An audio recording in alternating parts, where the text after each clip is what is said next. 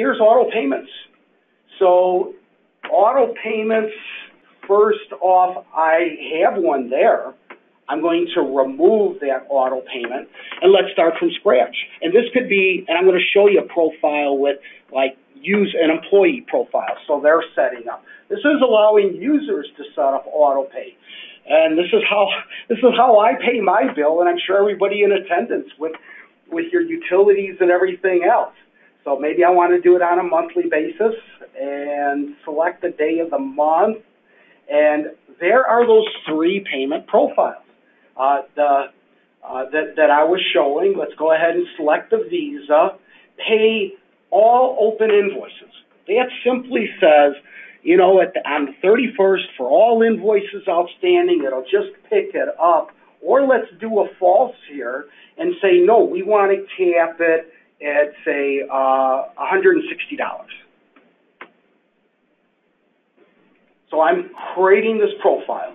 So this auto payment method has been created. Now I'm going to go back to our admin, and bear with me. I'm going to go to a batch process called process, there it is, process auto payments.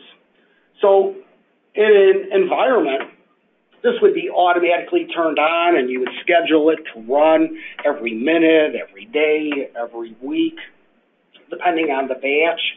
This button right here allows me to manually run it.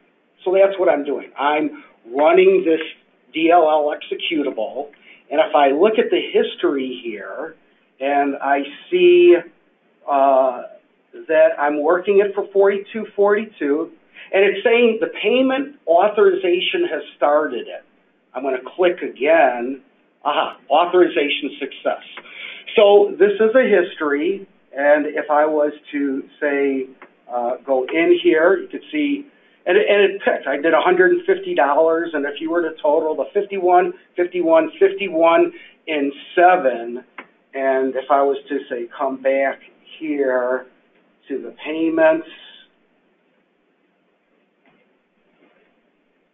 there's that 151, and I could bring them all up, and I can go into ledger inquiry and show you, but that's admin.